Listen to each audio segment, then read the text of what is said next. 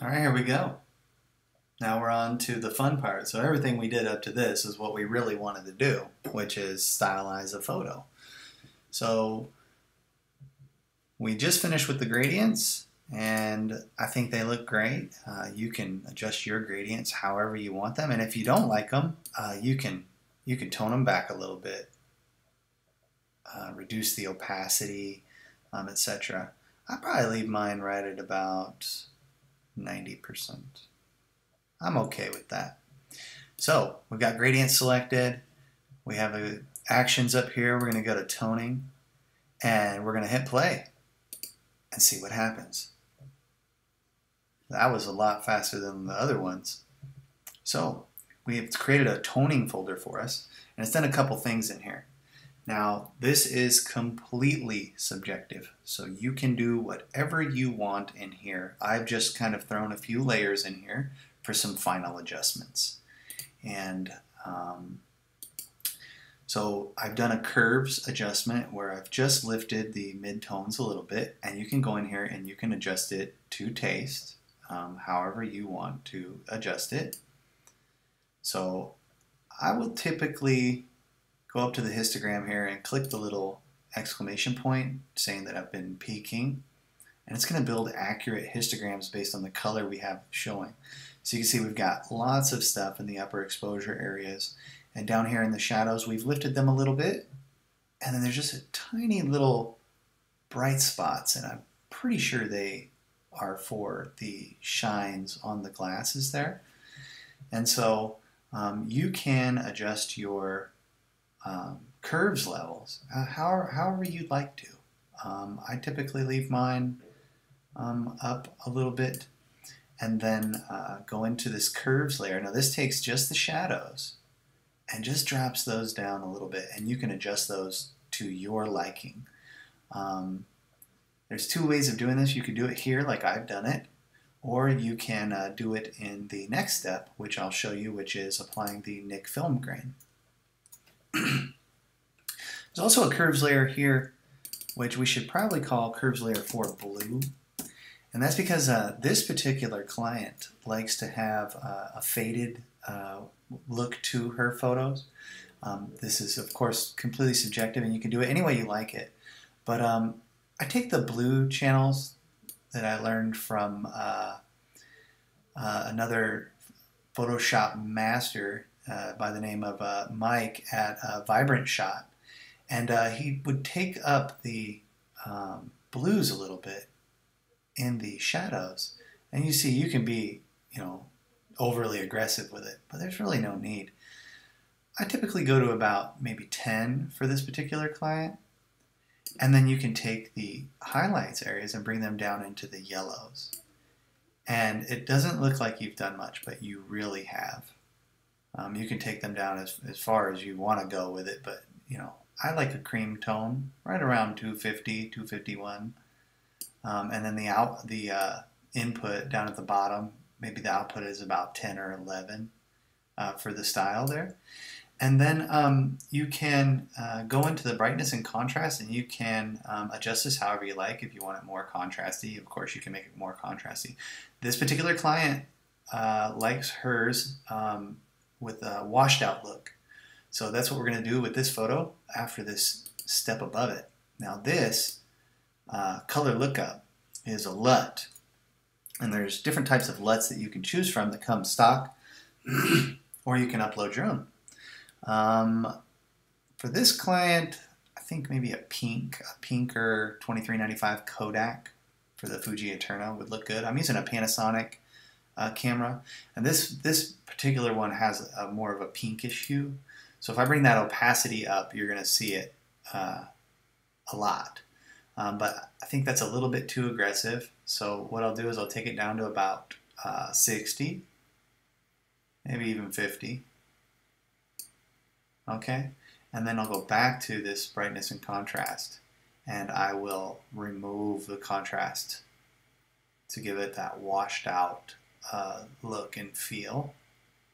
And remember, this is completely subjective, so you can do whatever you want here. And I will reset the histogram and let it analyze it again. and make sure that I'm still within my levels. I might blow out a little bit on this shine in favor of a little bit more brightness on the photo, just to give it that nice little pop there. And I think I may actually go into the blue channel again on the Curves 4 blue, and I'll take that blue and I'll pop that up to like 16 or 17, and I really like that. And then, you know, you get to a certain point where you like it and you're happy with it, and then you can take the whole thing and you can adjust the opacity, because it is pass-through. So you can, you know, take it down to 45% if that was too much, or maybe 75%. It's a little better for you. I'm going to leave mine at 100 because I know my client, and I know that she likes this style. So now that we're done with the toning, we're just going to add some final touches. And that's right here in the workflow for JJ Custom. We've got the gradients done, the toning is done, and now we're going to go into some film grain.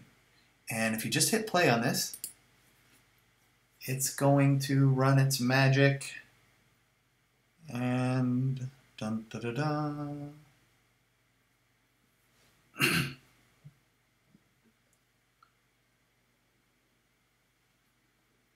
What it's doing is create a stamp visible layer and then applying a Nick filter for film grain that I've already set up. And then once it's done, it's been created as a smart filter, so we can go in and edit it, which is great. Double click on Color Effects Pro right there. And once it opens up, we can really fine tune the grain. Now, grain is also subjective. Many artists are trying to get rid of what we call noise, but we're actually going to give it a film grain. This particular client likes film grain, so I'm going to give it to her. So it's at 20% film contrast, but we can drop that down. I'm going to drop it probably down to about maybe 5% contrast. And then the grain per pixel is at 450. Now let me show you what that means. You can see the grain in here. If we turn this off, we don't really have grain. But to give it a nice feel, like kind of like an old photograph, we can add some grain. Now out here, you don't really see it, but you can go in and decrease the grain per pixel to give it more grain. Now, I know she likes the grain to be obvious, so I'll drop it down to about a 415, 414, and I'll make it just a little bit harder. And then I leave the contrast where it's at, and I'll try to zoom out and see what that looks like. And you see we've given it just that nice little touch there, which makes it look really good. And then we'll just hit apply or OK, and we'll see what it gives us on the full screen there. And voila, there we go. She's got her nice washed out photo. Looks a little bit desaturated. It did a couple things for us throughout this process. It allowed us to blend some of our edits in the face to where it doesn't look like it's been photoshopped. This looks like a natural photo. Any blemishes that were there are reduced greatly, and grain just gives it a nice look and feel. Also, the printers will like it as well. So there you have it. There's the full photo, and we can close these things or unexpand them. And let's take a look at what we've done. So if you just go to the bottom layer, the background layer, and you hold Option and click it, you can see the before and you can see the after, which will probably take a second because that's a lot of layers to load. And there you have it. So now that we've finished with the photo, we're going to want to save it. You hit Command S and it will start saving. It shouldn't take too long. And once it's done saving, we can export this photo, which is my favorite part because I can't wait for these things to show up on my clients' feeds in Facebook. I'm going to show you how to export this file properly for Facebook, for digital, and then also for you to take to a printer. So if you hit export and you hit export as,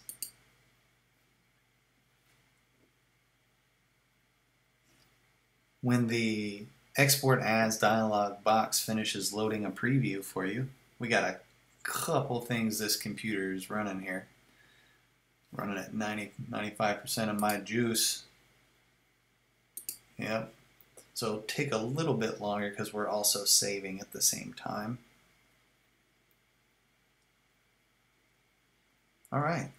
So this automatically defaults to a PNG, but you can change that right to a JPEG, which is what Facebook loves. Keep that quality at 100%.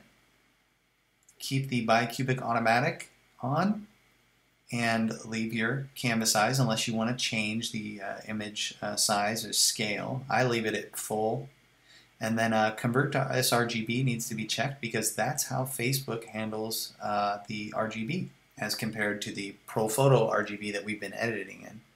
So as we've changed it to JPEG, you can see the image drops down to about 15.8 megabytes, and then we just hit export all.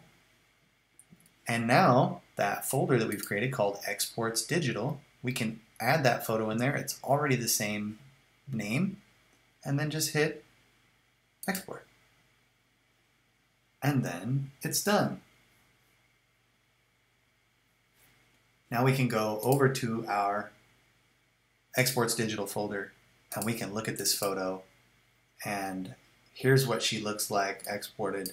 I think my client will like this photo. She loves these kinds of photos and she looks beautiful in this photo. So what we do next is we prepare it for them to take it to a printer. And the way you do that is you go File, Save As, and we're going to save this in the Exports Print TIFF folder. We're going to change the format to TIFF, which is uncompressed, and we're going to uncheck layers. It's going to save it as a copy with this selection, which is fine, but we want it to be a uncompressed file that the printer can have access to. The other option is to save it with the layers and let the printer handle it. You can do both. I'll show you what that does. So we're going to export it in there and save it in there. And then it's going to give us a bunch of options. Just go ahead and leave this the way it is. And we'll hit OK. And this is telling us that it will increase the file size, which is fine. Don't show again and hit OK. And then this will take a second because it's doing it in a large format, and it's going to pop it in right there.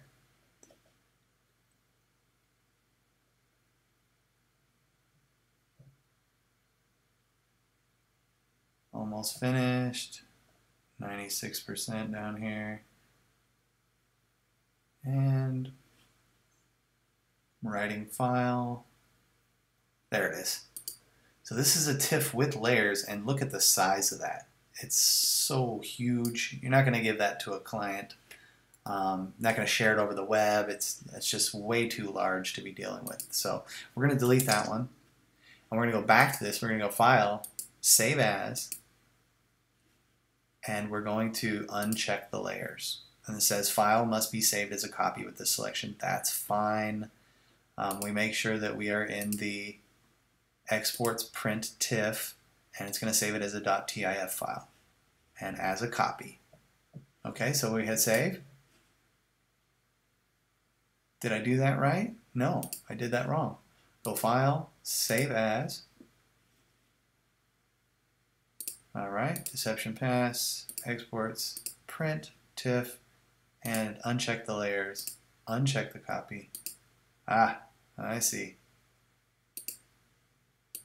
TIFF, embed, color profile. There you go. So we'll just hit save. And then I believe this is correct. So let's take a look. The file shouldn't be too big here. Yeah, there we go. And it's 95.6 megabytes. This is much easier to share, but it's big enough for a printer to add sharpening when he prints the photo. He's going to want to know how far away the people are standing when they're looking at this photo hanging on the wall or something. So If she takes it to a printer, he can sharpen this and not lose any of the quality. So there you go. And that's just about it. One other nice thing, since we left Lightroom open and we named our file correctly, our after photo is right there. But all we have to do is right click, go to metadata, read metadata from file. Because remember, we're referencing these files. So there you go. Now you can see the before and after right inside of Lightroom. If you need to edit a photo later, you've saved the original PSD file in the PSDs.